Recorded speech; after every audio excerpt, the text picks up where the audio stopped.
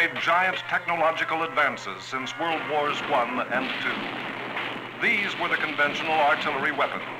They were cumbersome, required a great deal of manpower, and their explosive force was small when compared to today's thundering detonations. Cannon, mortars, bazookas, and rockets.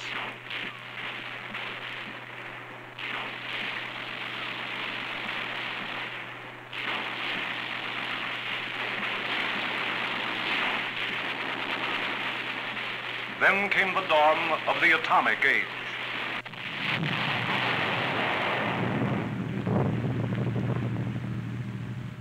And man's entire concept of warfare was altered.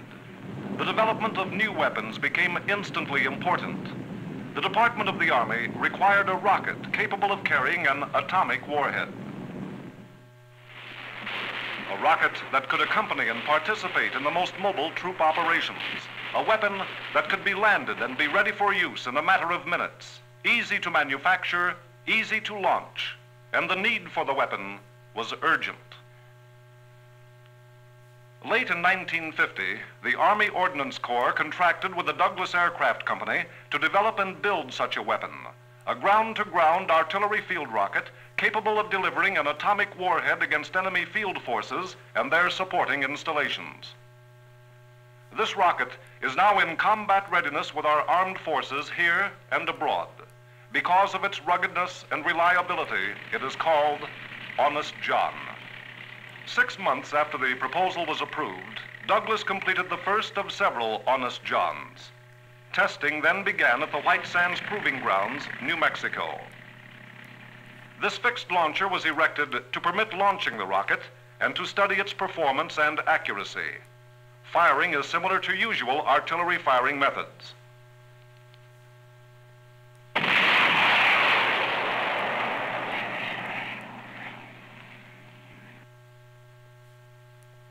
The research and development field tests soon proved the reliability of the rocket.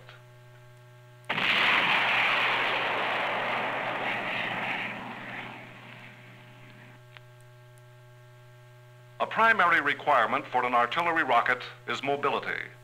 The Honest John rocket can be quickly assembled and moved into position behind battle lines as needed.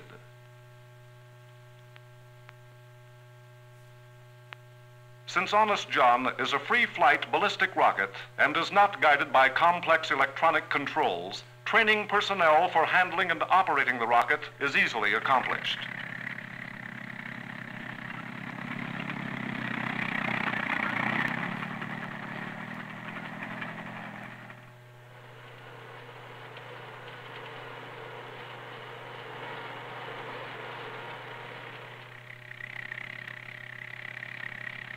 Mobility is achieved through the use of this compact, specially designed vehicle.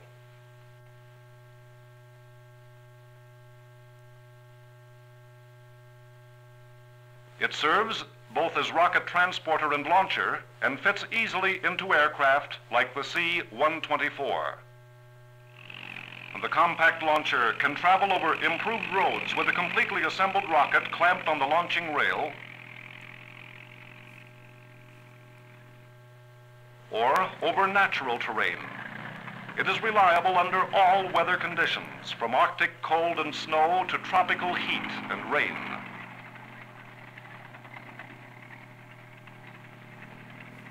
Handling and operating procedures of the Honest John system are relatively simple.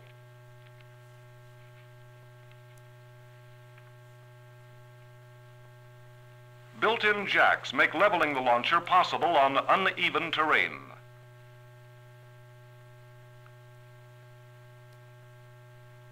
Transversing and elevating the rocket to its firing position are accomplished by a power takeoff unit from the truck motor. These operations can be accomplished manually in an emergency. The launcher is sighted by means of standard artillery firing methods. For safety, squib cables are attached to the rocket and strung out to a remote fire control box where the officer in charge coordinates all firing activities.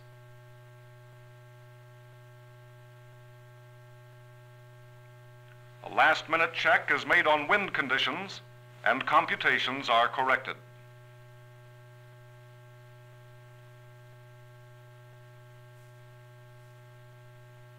Then target range and azimuth information are received from fire direction control. Final adjustments of elevation and azimuth are made.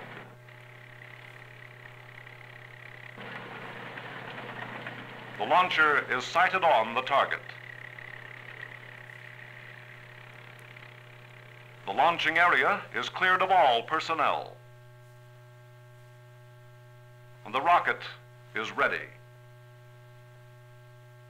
10, 9, 8, 7, 6, 5, 4, 3, 2, 1, fire!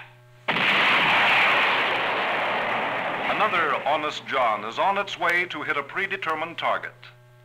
Several hundred Honest Johns have been successfully tested to date.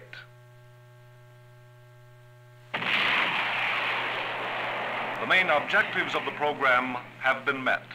Honest John is being produced in large quantities and is being issued to tactical units to supplement our medium and heavy artillery. It can be equipped with either atomic warheads or highly explosive warheads equaling the force of many standard artillery rounds.